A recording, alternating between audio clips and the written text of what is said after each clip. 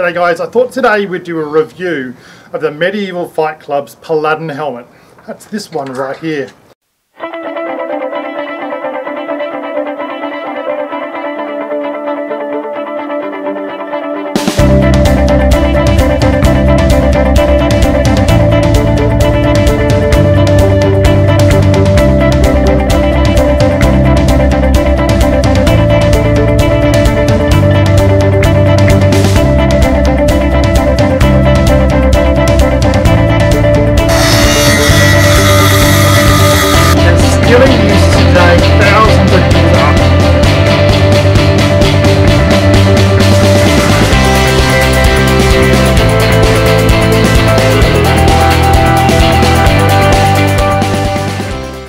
Alrighty guys, so I was looking to invest in some really good quality kit, and this is one of the items that I found and I really do like it. I bought a couple of years ago, and since then I've bought a bunch more. I like to be able to help my friends and my family out with some good kit to be able to train in, and this is something I really, I think everyone really likes to train with. It's a very historically accurate helmet for sort of 13th and 14th century, especially in the crusades, that kind of thing. I live here in Australia, so something like this perfect for me.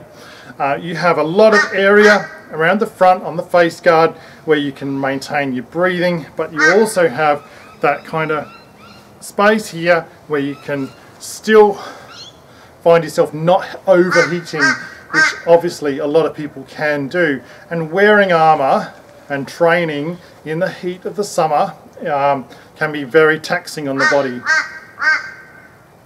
This is a 14 gauge piece of kit, and I really do like it. I think this is fantastic. It's really good, suitable for M1 and SCA heavy combat. $236 is the list price for it. Internal circumference is 640 millimeters. External circumference is 700.